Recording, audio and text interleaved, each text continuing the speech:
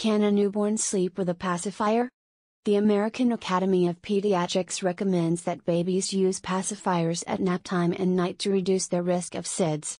If you're breastfeeding, wait until that's established, give it about 3 weeks, before giving your baby a pacifier. If your little one will be sleeping with a pacifier, there are a few important safety tips to keep in mind. Don't tie or clip the pacifier to your baby's clothing or bedding, only use one-piece pacifiers.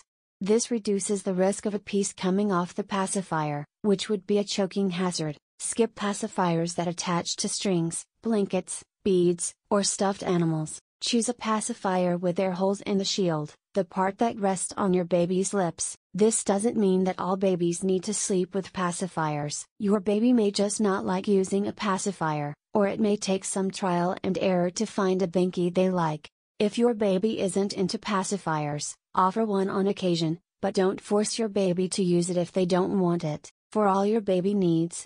Check the first comment. And now you may be asking,